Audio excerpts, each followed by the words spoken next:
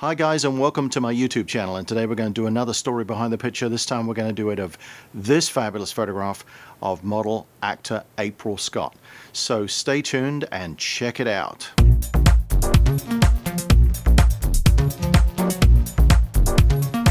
Well, welcome back. Now, how did I get this fabulous picture of April Scott? Well, April and I were chatting via email about doing a shoot together, and she needed some content for her Instagram and also some stock photographs for some editorial for some magazines. So we thought about different locations, and we came up with the idea that maybe the best thing to do would be for me to go out to her home in Palm Desert.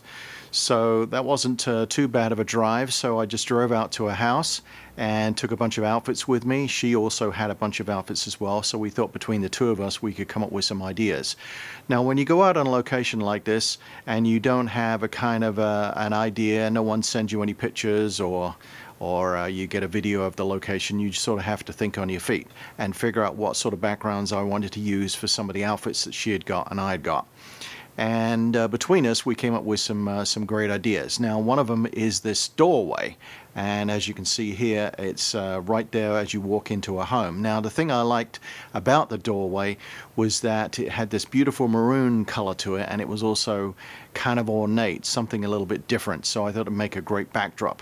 Now, the doorway is in open shade, so when the model is going to stand in open shade, it's going to be pretty much flat light.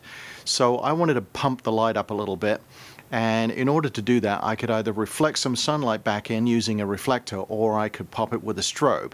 Now, I have a ring light that I like to use, so I decided I would do the ring light thing, and you can see here how it's connected to my camera on a rail, and I can move the camera back and forth to get the balance just right, because I'm going to hand hold this thing. Now, the beauty of a ring light is it puts out some nice bright light and lights up your subject matter really well.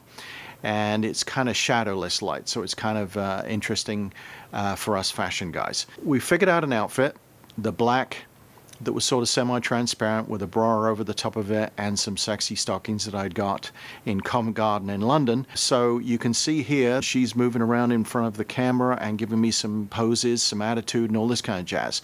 Now, when you have a model that's just standing there, you want to try to get a little bit of an attitude from her. You know, a little bit of tension, a little bit of posing, you know, moving around. And I find sometimes the best thing to do is to take some ideas out of magazines and suggest those to the model. Now, April is a seasoned pro, so there was no reason for me to show her or tell her what to do. She pretty much did it automatic, kind of clockwork, if you like. So I've got April standing with the door a little further away.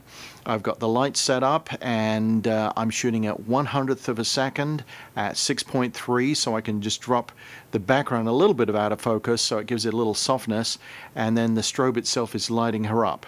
Now, the ISO was set at 200, so I could get the shade exposed correctly. Now, balancing these two gives me a great exposure, and of course on the back of the camera now we can see the little instant Polaroid, a digital Polaroid if you like, so we can check our exposure and look at it.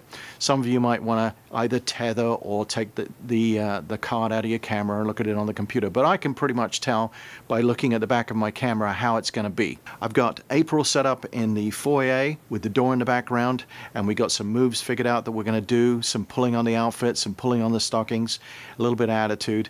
And the other thing is that I might want to zoom in a little bit or zoom out. Now, if I walk into the shot with a strobe, it's going to get brighter and it's going to overexpose my model, and if I move away, it's going to get underexposed. So my tip is use a zoom lens. That way you can zoom in on your subject matter and you can zoom back out again and get the looks you want without having to mess around changing or figuring out your exposure. So once we did that, we just shot off a bunch of stuff, and again you can see she's pulling off the poses, looks really good. And I took a couple of those pictures into Photoshop. I gave one of them a little bit of a tint, a little bit of a color, just to emphasize a little bit, and I ended up with this fabulous shot, which I think you can all agree is really fabulous. So that's how I got that photograph, working with April Scott. Now, if you like that story, you might want to pop over to my website, andrefelixphoto.com, and check out my blog. I've got lots of interesting stuff on there. that I talk about. Great photographs for inspiration, might get you motivated into a new idea for yourselves. Or you could download a PDF, a book that I've got Playboy Playmate Irina Vornina on the cover, and I tell you how I got that shot. And there's lots of things in that PDF that can also help inspire you into some of your own projects. Follow me on Instagram or check out my website, my blog. There's always something new on there.